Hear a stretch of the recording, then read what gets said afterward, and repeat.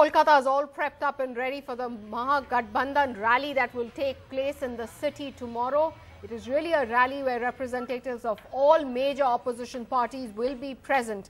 Now, yesterday, Mamata Banerjee, West Bengal Chief Minister, said that it's not about who will actually lead this Gadbandhan, but the regional parties will definitely be the deciding factor after elections. She also predicted BJP's fortune, saying that the BJP will not get more than 125 seats in the upcoming general elections, which are about 80 days away. Meanwhile, today, Congress President Rahul Gandhi has written a letter to West Bengal Chief Minister Mamata Banerjee extending support, and his letter to her reads, "The entire opposition is united.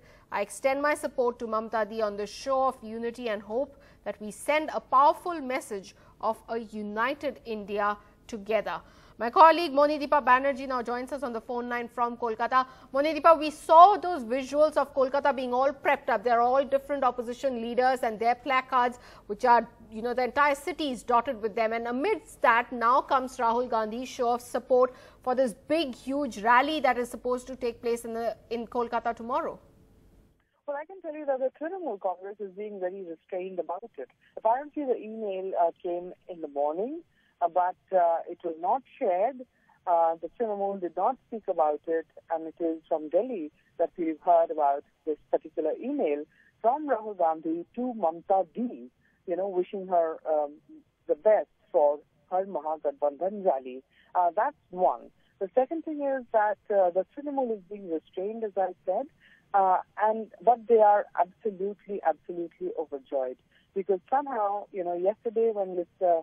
Satish Mishra was, named by Mayawati as somebody who would be attending the rally, it was like the icing on the cake, and now it's the cherry on top, because virtually the entire opposition in the country, barring the left, the KCR's TRS party, Naveen Patnaik, and Jagan Mohan Reddy.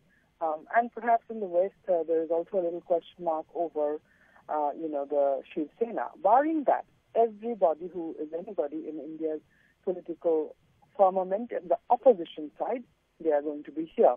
So a huge number of feathers in the Trinamool cap. Much excitement on the ground about what this is actually going to mean.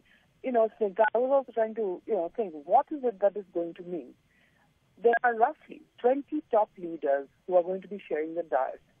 So 20 top leaders, just give them 10 seats each.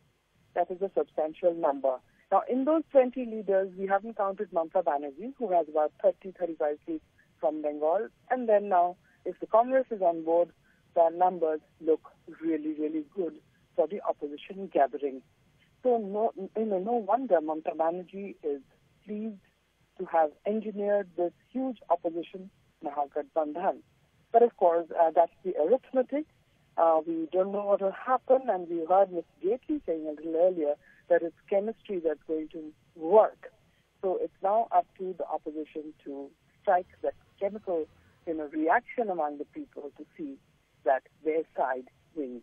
Win or not, Mamata Banerjee has made it clear it will be the regional parties who will determine who governs Delhi in the coming elections.